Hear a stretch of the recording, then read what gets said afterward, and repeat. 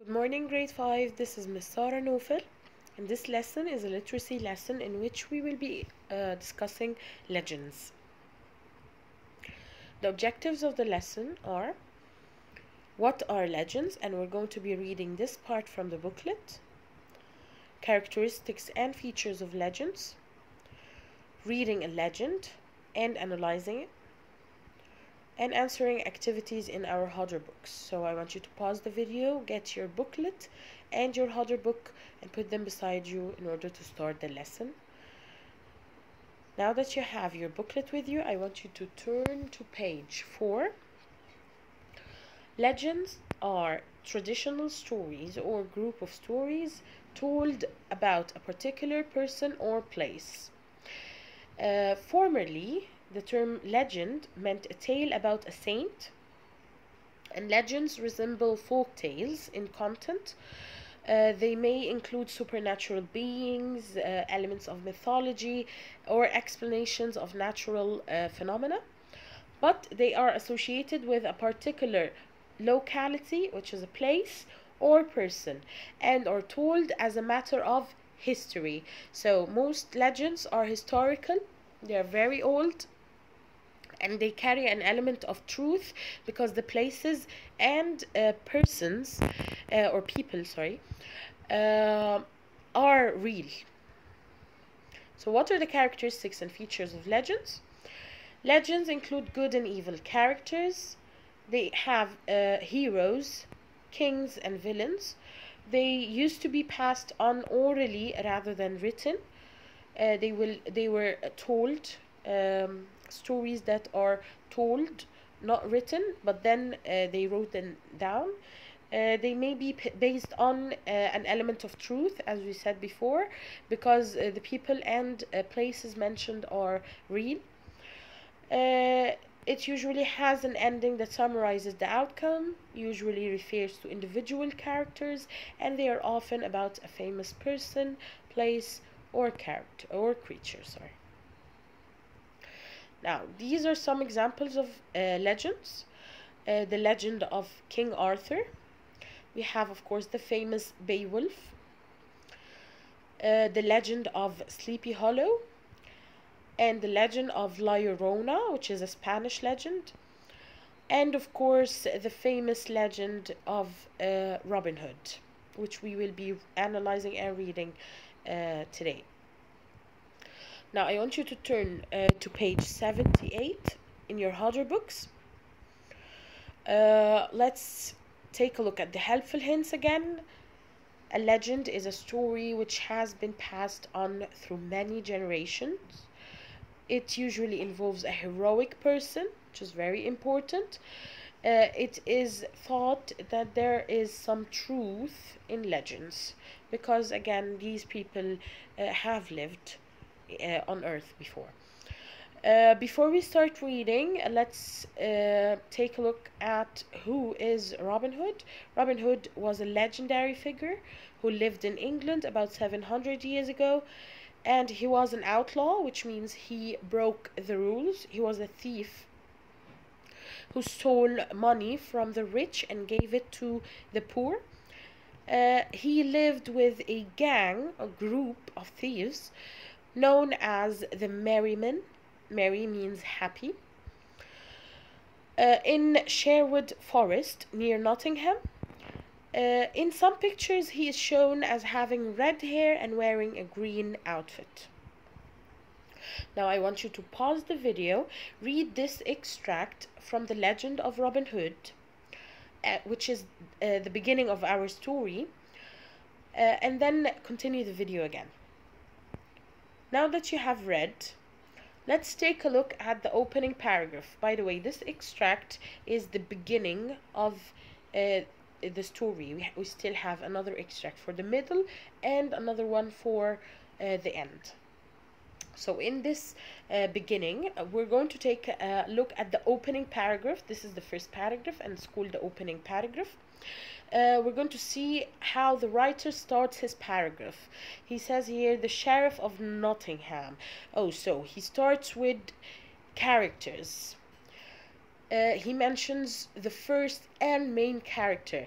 although Robin Hood is the main character, this is the legend of Robin Hood, but in this particular extract, the Sheriff of Nottingham is the highlight, because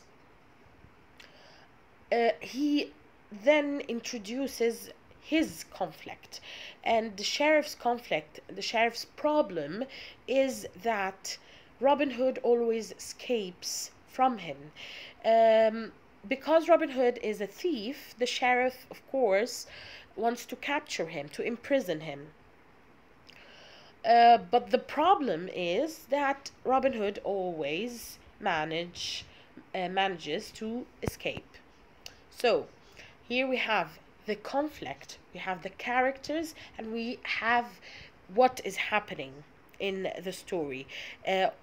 Of course, the conflict is very important, and it's usually stated at the beginning, because the whole plot revolves around this conflict or this issue.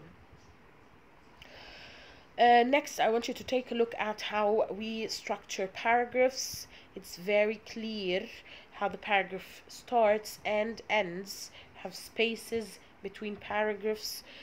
So please make sure that your story is organized in this way. And of course, we know that one of the reasons to start a new paragraph is a change of time, and here time is signified by adverbs. We also change or start a new paragraph whenever we have a change of place, change of speakers as well, even change of idea. Another thing I want you to take a look at is the usage of adjectives. The writer uses a lot of adjectives in order to describe the events, describe the characters. We also have a usage of comparative and superlative here. All of these are adjectives, and adjectives are very important whenever you're writing fiction stories. Another thing is adverbs. Here we have surely, finally, now. All of these adverbs also add to the descriptions. The last thing I want you to take a look at is some things when we write, we usually give explicit information about characters or events, and we also give implicit information. What's the meaning of implicit information? Implicit information is showing the writer something and showing the reader, something, and allowing him to understand from this event. So, for example, we are in this second paragraph here. The writer doesn't tell us the characteristics of Robin Hood, which are that he is brave and kind. He rather shows us how he is brave and kind. This part tells us about Robin Hood's character, but in an indirect or an implicit way. As I told you, he didn't state that he is a brave character. He showed us how he is brave and fearless by stealing from the rich. And he also showed us that he is kind because he gives the money to the poor. So these are two qualities that the reader understands from the text. Implicit methods or indirect methods are very important, as well as the explicit. Now I want you to go to the first activity here. It's very easy. You will have to scan the text, the extract that we just read, and give a word which has the root word guard. There are 3 words which have the root word guard in them, and then you're going to match them to each of these definitions. So I want you to pause the video and then solve it and play the video again. Now that you have answered, these are the answers. Please check them.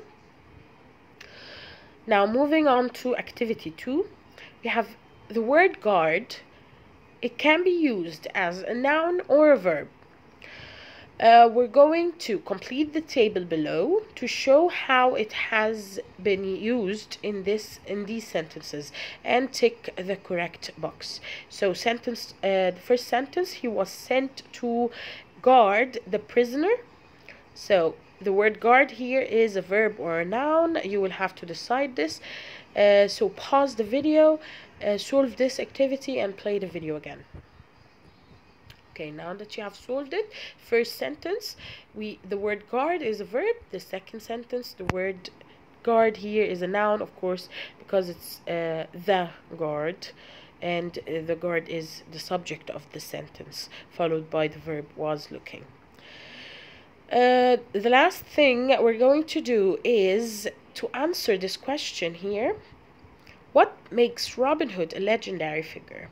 So I want you to pause the video and put in mind all the characteristics and features of legends in your mind to answer this question. And then play the video again, please. Okay, so Robin Hood was a hero, and remember, heroic, it includes heroic characters, so he is a hero. Many people saw him as a hero, especially the poor people. He is a hero to many people as he stole from the rich and gave to the poor. Now, I want you to turn to page 79. We're going to read the extract of the middle of the story. This is the middle of our story, in which we get to know more about the plot. So I want you to take a look at or read the extract and then play the video again. Now that you have read this extract, the middle of our story, one thing I want you to use when you are writing legends is idiomatic phrases. We need to use idioms. This is one of the features as well. So what is an idiomatic phrase? Sometimes writers use words to make a point more strongly. The words do not mean exactly what they say. This is called an idiomatic phrase. So idioms again. I want you to read the first paragraph here and point out the usage of idioms. Pause, scan, and continue the video again. Okay. Idiomatic phrase here is walking into the lion's den, which means putting yourself in danger or putting yourself in a trap. Okay, another thing I want you to take a look at is the usage of speech. It's very important to use speech in our writing.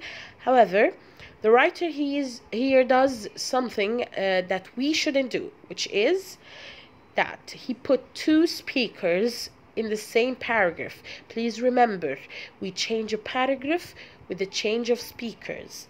So don't do this. He includes two speakers in one paragraph. Please don't do this. Whenever we have another speaker, cut the paragraph and start a new paragraph. So let's go to the activities. We're going to read again the extract above, and we're going to match these idioms to their meaning. So even if you don't know, try to guess, pause the video, solve the activity, and then check your answers. Now that you have answered, let's check the answers. Part of the furniture means always there. Deep pockets but short hands means never pay for anything. Raining cats and dogs means really heavy downpour, raining. Recharge your battery means get your energy back. And tackle an issue means solve a problem. Idioms are very important, so please make sure you include idioms when you're writing legends. Another thing I want you to take a look at here is a spelling rule. The spelling rule of IE, the rule of IE. So what is the rule of IE? I before E, except after C. I always comes before E, except after C. But this rules applies, especially with the C, with the sound, when the sound is a long E.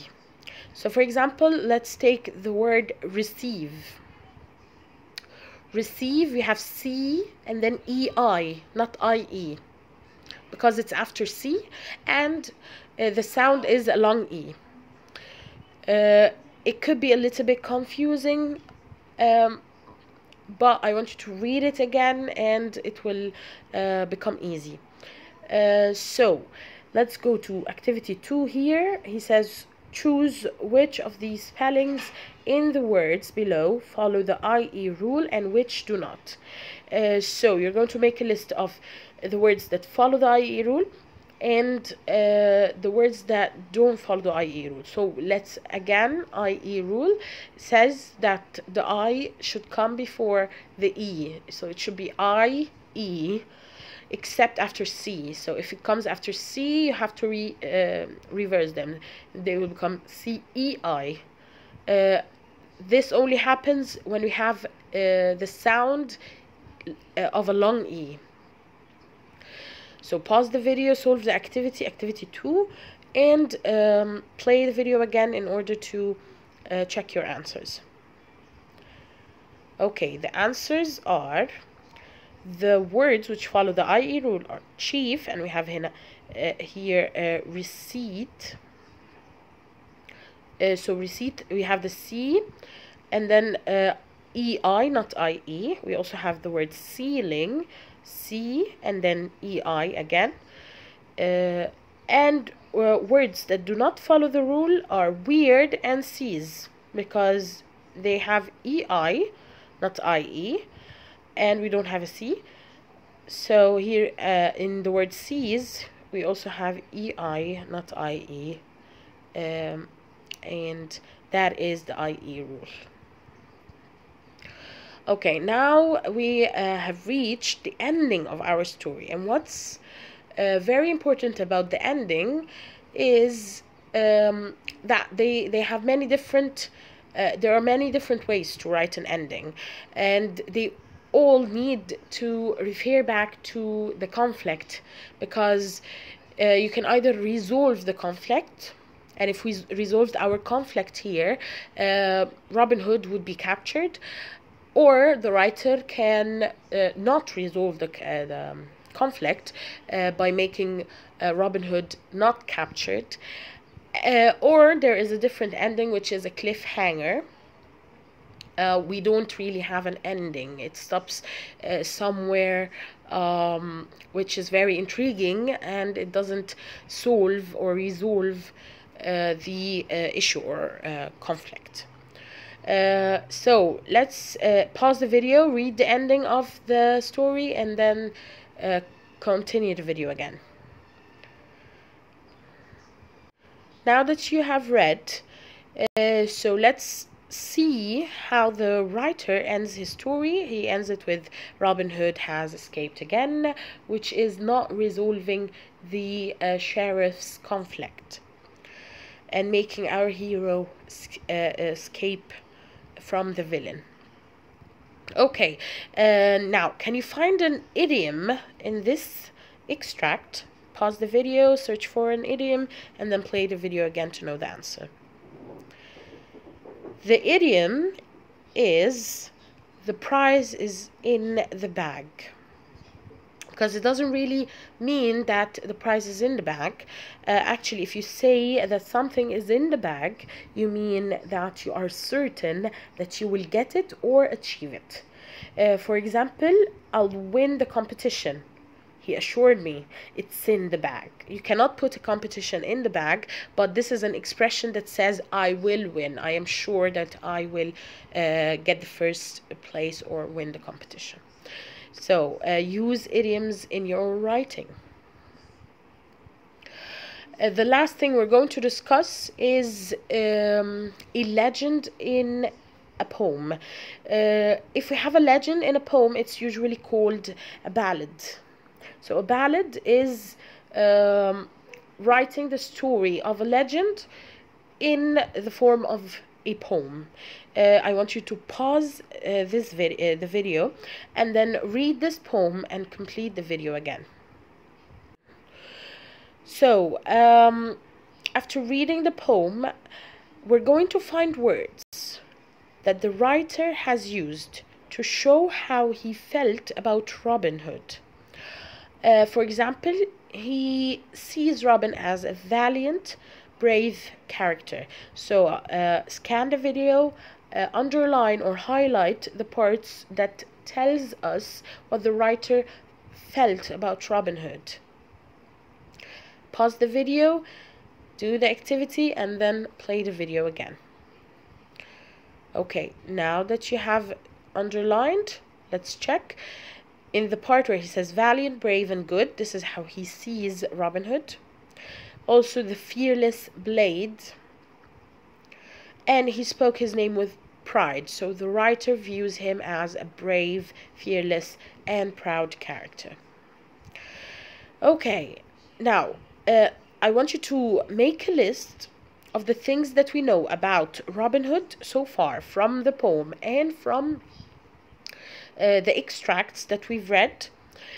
Make a list of the things that we know about him, and I want you to do this with while using evidence from the original text. So I want you to include words from the two texts in your evidence. Pause the video, finish the activity, and play the video again to check. Okay, now here is a list of the things we know about him. He lived in days of old. He robbed the rich to feed the poor. He was valiant, brave, and good. He was good at hiding. He was a lovely, or he had a lovely maid. He traveled with a band of merrymen, and people from all around spoke about him with pride. Now take a look at the red parts here. These are put between two single quotation marks. You can also use double quotation marks because these are parts from the original text. So here we have valiant, brave, and good. It's exactly as it is written from the text. So that's why we put quotation marks to tell the reader that these are not my own words. These are the words from the original texts or the words of someone else. And one thing to do this is to put either a single quotation mark or double quotation mark, but please make sure that you copy exactly the same letters and punctuation as in the text. So here we have valiant, comma, brave and good. We also wrote it here, valiant, comma, brave and good. It has to be exactly like it's written in the text. Otherwise, just paraphrase and don't quote. Here we have also paraphrased things like he robbed the rich to feed the poor. He didn't say these words exactly, but he said a similar meaning to it, or the same even meaning, but using different words. This is what we call paraphrasing. He also here says he was good at hiding. This is not stated clearly. This is an implicit. This is what we understand from the text, that he is good at hiding. So whenever you provide evidence to your answers, please either paraphrase, you can paraphrase, or if you're going to use the same exact words of the text, please put them between inverted commas or single quotation marks.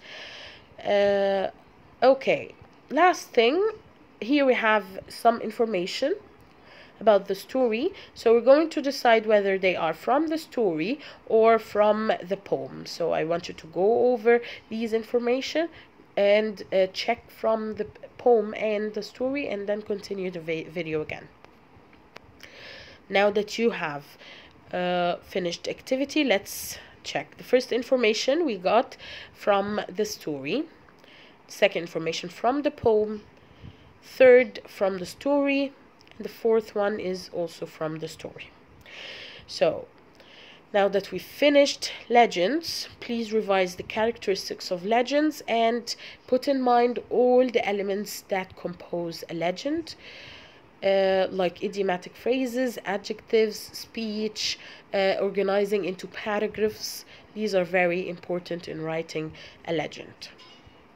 And again, legends are particularly about places, specific people, or creatures. Thank you, and stay safe and positive.